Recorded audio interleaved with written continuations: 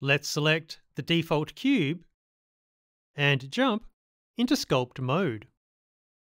Using the Draw tool, click and drag, and nothing happens. Jumping into wireframe mode, the problem is that we only have 6 faces to sculpt. Back into solid mode, let's activate Dyntopo, which automatically adds faces as we sculpt. Reducing the detail size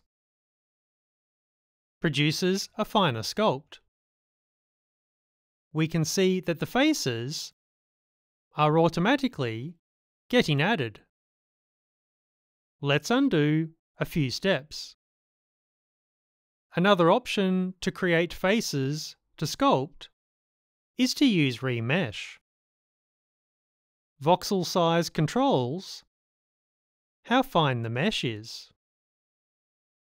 We now have lots of faces to sculpt. Note that with Dyntopo turned off, we are just sculpting existing faces. Back in object mode, don't forget to right mouse click and change the shading. Catch you later.